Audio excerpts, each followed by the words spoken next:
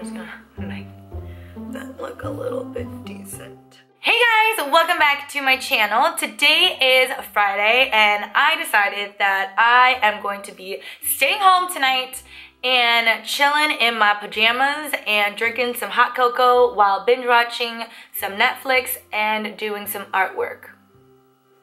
That sounds pretty awesome to me. It's seriously so cold where I live right now, and the last thing that I want to do is go outside. So I'm staying nice and cozy in my zip up and pajamas. Look how awesome that looks. These pajamas literally feel like there are sheep? Can you say sheeps? On my legs. Seriously, it's so soft and it literally keeps me so warm, literally. So today's video is going to be a DIY video, kind of, because I'm not really making anything. I will show you, but it's basically a photo frame that I'm going to be using in a different way instead of just putting photos. I wanted to make this video because I looked at my walls recently in my room and I decided that I don't like the decor. I don't really like the color scheme because there wasn't really a color scheme going on in the first place. And I just kind of wanted to redo things in my room and just make it better. If you guys like these type of videos, make sure to give it a thumbs up so I know to make more DIYs in the future. I really love doing DIYs because I'm all about saving money, and I don't know, I feel like it just gives a little bit more personality to your room or decor or whatnot. So without further ado, let's get started. On one of my walls, I had a photo frame collage thing that you can get anywhere. You can get it at Michael's, you can get it at Target, you can get it basically anywhere. I had a lot of pictures on there, but I felt like it didn't really have a theme to it, so I decided to stick to a black, white, and gold theme in my room. And on one side of my wall, I already have little paintings that I did in black, white, and gray. No, not gray. Black, white, and gold. So I wanted to stick to those colors. So for all the pictures that I chose to put into my photo frame, I actually edited it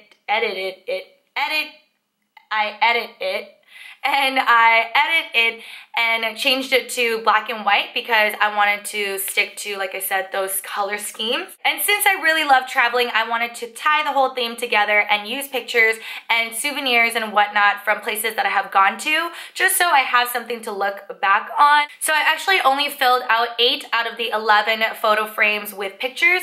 7 of them are just in the photo frame like you normally would put photos in a frame. And for one of the small sections of the photo frame, I just wanted to put in my ticket to Korea because it was just really awesome to go back to Korea and see my family again. So I wanted to definitely keep that in there. It's really hard for me to change the photos in this photo frame because this has one backing, so if I want to change one photo, I literally have to take everything out and the glass falls, and so it's just really annoying for me to do. So I wanted to make one photo interchangeable, so I started by getting a sturdy string, and I initially cut the string to the size of the frame, but I found that it's actually a lot sturdier to wrap the string around the glass.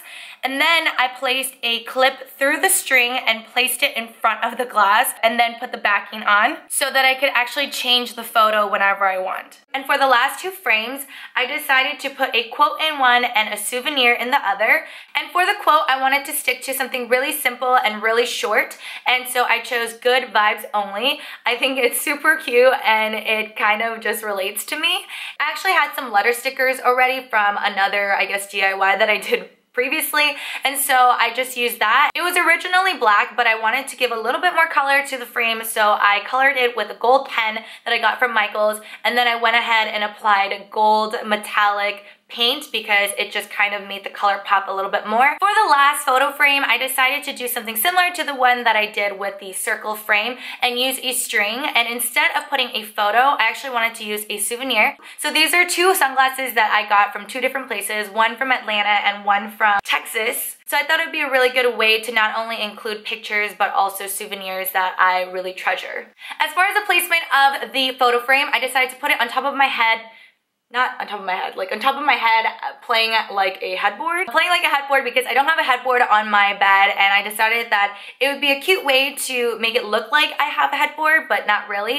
And I think it turned out really, really cute. I really love it compared to what I had initially, and I just think it's a really good way to use a photo frame in a different sense as opposed to just using photos because I don't know, I feel like this just makes it a little bit more different and gives it a little bit more texture. So that wraps up this video on my quick and easy DIY photo frame. I hope you guys enjoyed this video. If you guys liked it, make sure to thumbs up.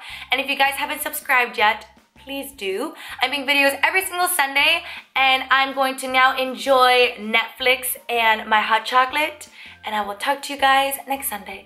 Bye! Also, don't forget to check out my previous video for the giveaway.